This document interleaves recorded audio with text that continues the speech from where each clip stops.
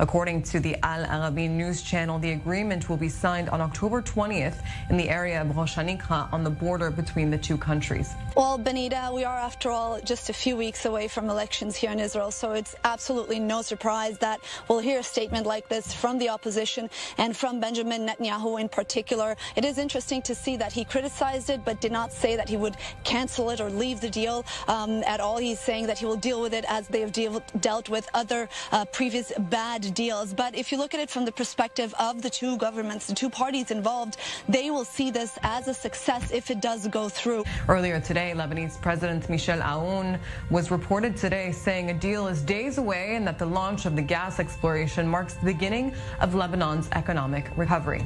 Lebanon and Israel are in negotiations over the oil and gas-rich area of the Mediterranean Sea between both countries. Washington has acted as a negotiator between both sides to settle the dispute to demarcate the border. Psalm 83. Keep not thou silence, O God. Hold not thy peace, and be not still, O God.